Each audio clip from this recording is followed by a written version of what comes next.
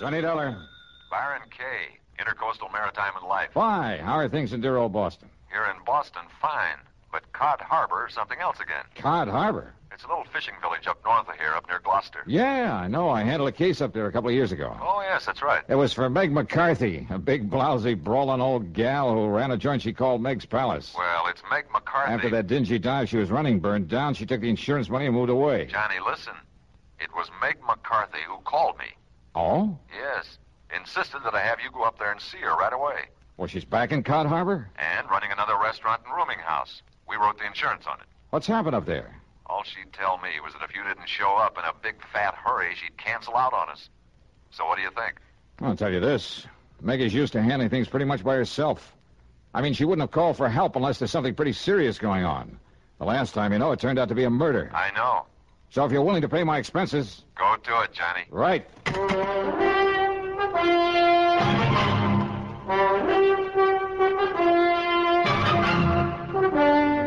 CBS Radio brings you Bob Bailey in the exciting adventures of the man with the action-packed expense account, America's fabulous freelance insurance investigator. Yours truly, Johnny Dollar.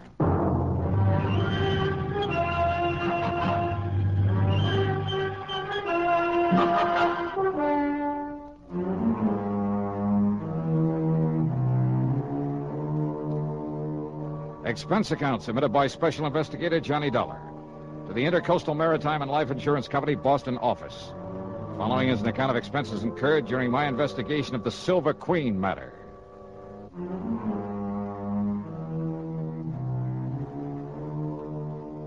Cod Harbor is on the coast up near the famous old town of Gloucester, Mass. Transportation facilities are practically nil, so I decided to go up there in my own car. Item 1 on the old expense account then is $4.95 for gas, and having got an early start, I arrived there shortly after noon.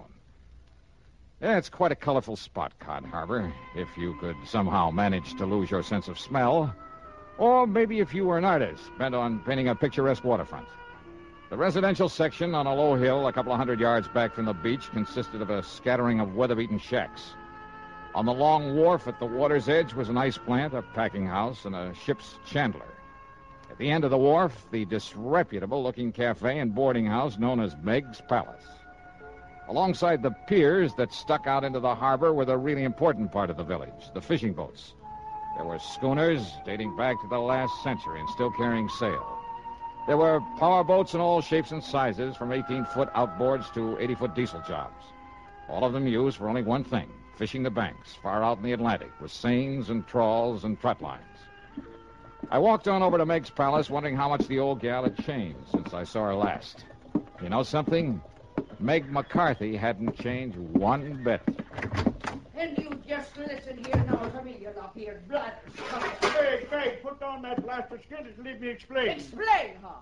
Just on account of you and that scurvy crew of swabs on that stinking tub of yours made a decent catch for once. It's no good excuse for coming over here to get drunk all over me, lovely place. Ah, you crazy old biddy, will you listen to me? No! But I tell you, I'll pay you the money. I'll pay you double for them few dishes and the broken-down table they busted up on you. And I tell you to keep your dirty, offensive money to yourself, Captain Andy, and get out of here and never come back. Now get! Meg, put down that frying pan. That's right square on the top of your filthy head, I'll lay it. No, Meg, Now get before I loses me temper and forgets I'm a lady. You hear me? I see tell this. you, Meg, if you start throwing them things at me, I go down.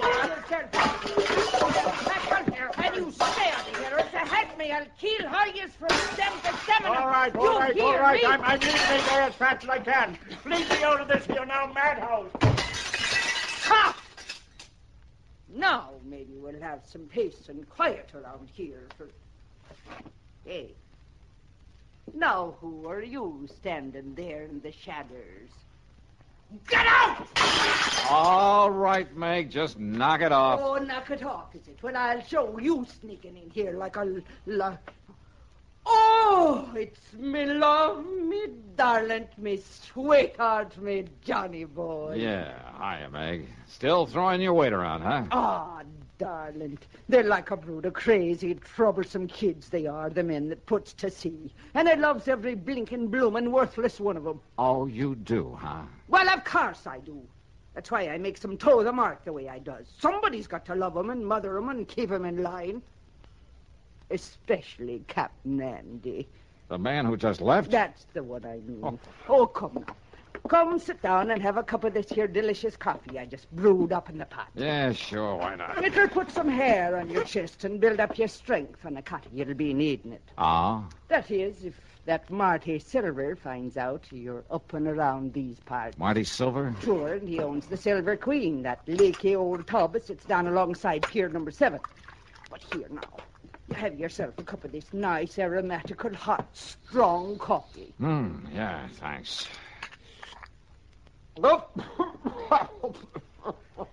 Holy, what are you trying to do, murder me? Hey? Good grief. Well, now, just a minute, me fine young, fair-feathered friend. Is it a snide and despairing remarks you be making about me lovely coffee, You is call it rat poison coffee? I'm most certain.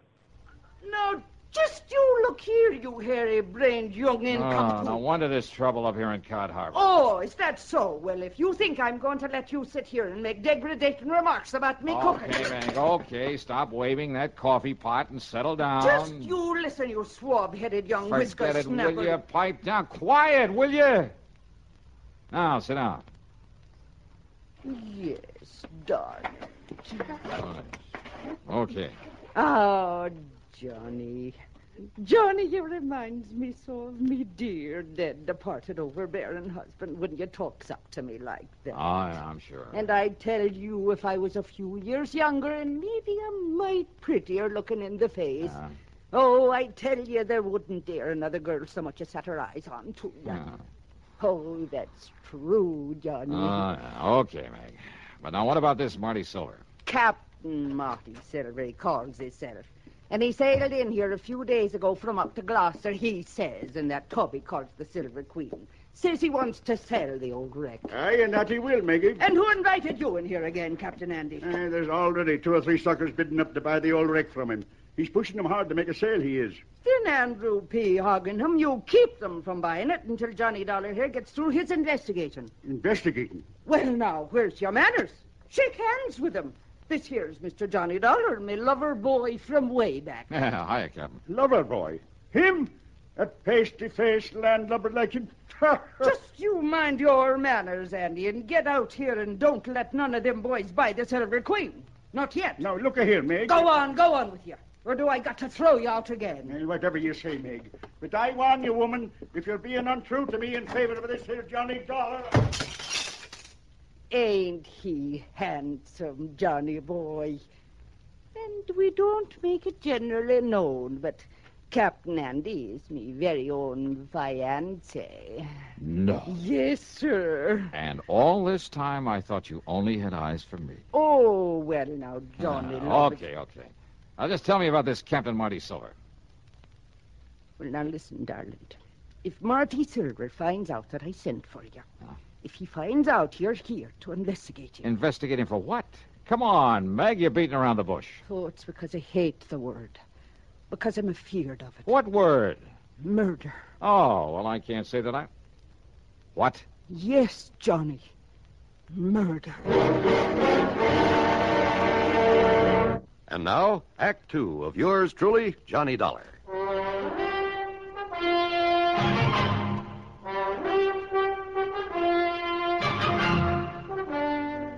You're accusing this Captain Marty Silver of murder? I'm accusing him of preparing murder. That's why me and Captain Andy's been keeping the eye onto him. Well, just keep talking, Meg. Down from Gloucester it was. He said he'd come. But he telephoned me old friend Captain Lavery up there. And? Tom Lavery said he never heard of him. Oh, well, now, look, And that's... Tom has been living up there since every time in memoriam. Never heard of any Captain Marty Silver. So I says to myself, says I, if Captain Marty ever was there, he was using another name and maybe on forged papers. When I thought I had a suspicious mind. So then last night, I takes a real good look at his boat. The way the name was painted onto it. No wonder it was all fresh paint. Yeah? The count of the name before he painted over it was the Arctic Queen. Well, so what's wrong with changing the name of his boat? So I phoned up Captain Tom again, and you know what he told me? What, Meg? It was the Arctic Queen was supposed to have disappeared in a storm up there not 3 weeks before with the loss of all hands on board, consisting of only 2. Go on. Them two was the skipper and the deckhand by the name of Marty Flagg. So you figure that Marty Flagg and Marty Silver are one and the same. That I do. And that somehow, under cover of the storm, he did away with the skipper of the Arctic Queen. Then he changed the name to Silver Queen and brought her down here to sell her. Dearie, that's exactly what I figured. Well, you could be right. Now, look, if his papers are forged, and that includes the registration on his boat... Oh, many's the time it's been done, Johnny boy, and you knows it. That a phone booth I saw outside the front door? What it is, but what for? I'm going to check with the Coast Guard up in Gloucester. They'll know in a minute if they have a registration in the name of... Oh, but now, wait. Yes, dearie. Let's assume that he did kill the skipper of the Arctic Queen. Well, of course he did. Now, you and this Captain Andy think he's going to commit another murder. Yes. Here in Cod Harbor. Yes. Another skipper in order to get his hands on another, a better boat? Oh, lover. All right, then who? Me. What? You? Yes. But why? Because he knows I've been suspicious of him. That I've been keeping tabs on to him. And I think he's seen me when I was poking around his boat last night. Oh, no. Wait, Meg. That's not reason enough to think he might want to murder you. Oh, ain't it? All right, I'll keep an eye on him just to make sure. Oh, just to make sure, is it? Meantime, I'll check with the Coast Guard in Gloucester. Just to make sure he does want to murder me by letting him do it. Is that it now? Meg. Yes, well... Well, if I can prove his boat is the one supposed to have been lost at sea, and if his registry and papers are forged, okay, then the Coast Guard can come down here and take care of him. Meantime... What? But what about me? Meg, look, I think you're getting all worked up over nothing. My own lovely life at the stake, and you pass it off. You pass it off like I was nothing the more than that. Well, And I thought you was me friend, and me beneficiary, and that you cared a little about what might happen. Listen, will you please... But no. You like everything else of the male sex that wears the pants. Oh, no, if just a person don't have a pretty leg or a pretty face full of powder and rouge and her hair full of peroxide blonde... That's not true. And you... Meg, will you shut up a minute? Now, if you just let me finish. Yes, Mr. Dollar. I'll shut up me ugly old mouth. I'll smother me grief and me poor old broken heart. Look, listen. So maybe Marty Silvers is suspicious of you. Maybe he is the crook, the killer you think he is. And maybe he will try to get at you. So, look, I'll make sure nothing happens to you and until I can get this other stuff straightened out. Oh, Lord, love you, darling. I knew that you wouldn't let down poor old Meg. Yeah, so why don't you go back in the kitchen and fix me something to eat? Oh, Johnny, love, it'll be the finest supper you ever put your teeth in. Good. Only after I've called the Coast Guard, I'll come back here, and I'll make the coffee to go with it. See you later. No, just a minute. Yeah, now what? If you're trying to make some more cracks about me coffee, Johnny, darling... Meg, put down that platter. I'll put it down, all right, you bug-eyed young. Get out of here. Get! Meg, you are a lousy shot. Oh, I am. Am I? Yep. Oh, God love that boy.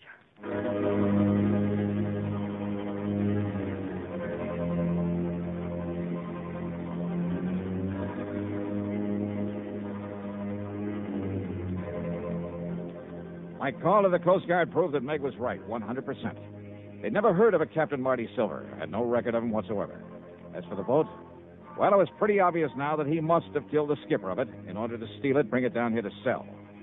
I promised them that I'd do nothing to alarm Silver to scare him away, but that I would keep tabs on him until they could come down here and arrest him. But I had to break that promise because of what happened exactly 2 minutes later. Yeah, right after I hung up that phone.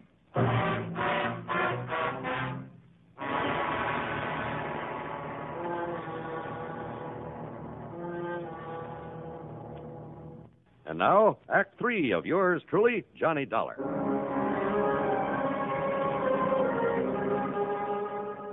I left the outside phone booth and walked back into Meg's Palace Cafe. It was still cluttered with the pots and pans and crockery that she loved to throw at anyone who happened to disagree with her. In this case, it was Captain Andy and me, her lover boys. I heard a lot of activity off in the kitchen where she'd promised to cook me something to eat, and I hoped she'd hurry because I was hungry. But then I heard a door slam somewhere in the back and footsteps on the boardwalk that I knew led down to the piers. I wondered if she changed her mind about fixing that meal for me. But when I got to the kitchen... Meg, what's happened? What happened here? Oh, Johnny boy. Thank heaven you got here and scared him away. Who? If he hadn't heard you coming in the front, he would have killed me for sure. Marty Silver. Oh, he must have been hiding away here in the kitchen. He must have heard everything me and you were saying about him. All right, here now. Let me help you up in this chair. It's all right, darling. I think I can make it. But when I get a hold of that... There you are. But I thought Captain Andy said that Silvers was down at the dock trying to sell that boat. Hey, wait, listen. Yes. Stay right here, Meg, while I get in the back of that door. What? What is it, Listen. Out of my way, Dollar. Meg, I just seen Monty Silver coming up. Meg, who done this to you? Marty Silver, Captain. I'll kill him for this. Oh, Meg, me pet, are you all right? Yes, I'm all right. But where was you when Marty Silver come in here and attacked me? Like you told me to. I went back to the dock to keep an eye on him. He was right here in the kitchen. And when I went out to phone the Coast Guard... Oh, Maggie, darling, did he hurt you bad? I told you I'm all right. But if Johnny hadn't come back in here... Oh, I'll kill that dirty Hey, rotten... Captain, you said you saw him leaving here. That I did. Where'd he go? Down to the dock, to the Silver Queen. Well, he may have ideas for taking off, getting away from here. Well, of course, you barnacle-brained pair of... Look! Ah, what? Look there, out of the window. Yeah, you're right. Of course I'm right. That's the Silver Queen headed out to sea. Come on, Captain Andy, we're going after him. But he's got a start on us, a head start. And with the darkness and night coming on... Well, standing here talking about it won't get us anywhere. Come on.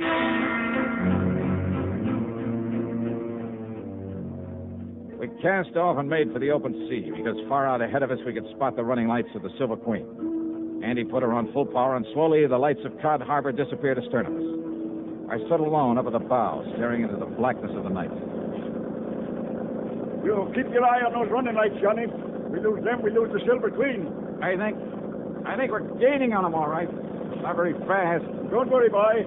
There's nothing out of Cod Harbor can outrun this boat of mine. Anything you can do to give us some more power? No. Oh, yeah. There, maybe it is. Come on back here, Johnny. Take the wheel. All right, you are. You see him? You see his lights from here, all right? Yeah, I see him. And then you take the wheel. All right, I got it. Now, what are you going to do? I'm going to lift this engine cover and... There. Now, I'll get to this carburetor and see if I can keep her wide open, Johnny. That she is. Oh, that slowed us down. Just keep an eye on the Silver Queen. Good, that's it. That's the best I can do with it. I'll take the wheel now. We'll get back up forward. Aye, sir.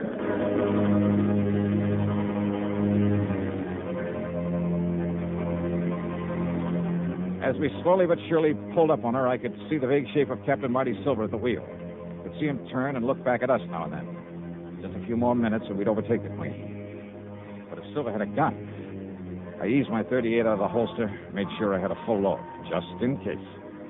And then it suddenly occurred to me that if he could see us and our lights were far brighter than those of the Queen.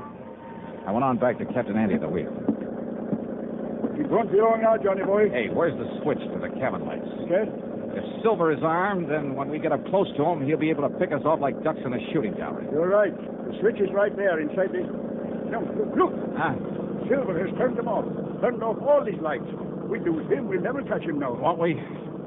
Hey, doesn't the spotlight work? Sure it does. Turn it on. I'll put out the other light. Good. Hey, where's the switch for this spotlight? Here. Running lights. Now the cabin lights. The switch, Captain. Now we're just as black as she The is. switch for the... Oh, here it is. Now swing that lighter on, Johnny, so you cover the whole horizon with it. Right. When you get it on him, I'll... What's that? It's coming about. It's going to run us down. I see him. Shove the wheel hard to port. Give it a gas. Yes, I am. If he's got us in a turn, we're losing way. Come on, faster, Captain. As soon as we get back on the straight course, keep the searchlight on him, square in his face. Maybe you can find it. Maybe, if I'm lucky, with my other hand. Oh, we'll never make it, boy. We'll never make it. Now, hold it steady. But he'll ram us right across the Hold house. it steady. But, Johnny, don't you see?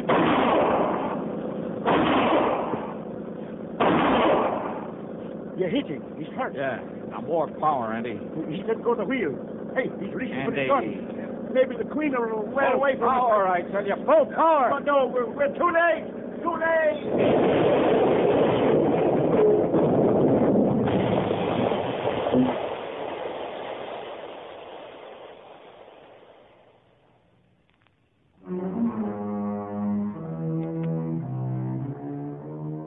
Well, I suppose I ought to make some crack about it being a long swim back to Cod Harbor.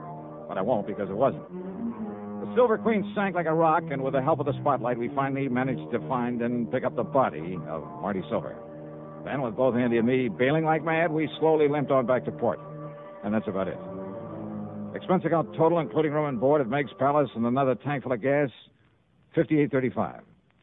Yours truly, Johnny Dollar.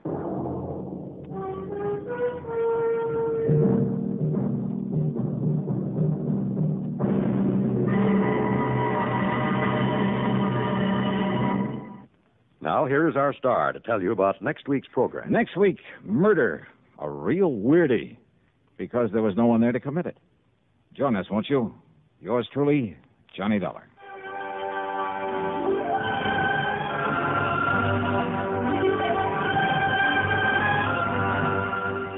Yours truly, Johnny Dollar, starring Bob Bailey, originates in Hollywood and is written, produced, and directed by Jack Johnstone.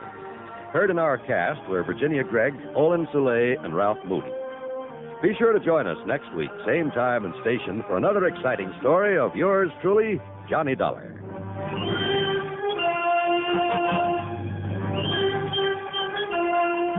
This is John Wald speaking. Johnny Dollar has come to you through the worldwide facilities of the United States Armed Forces Radio and Television Service.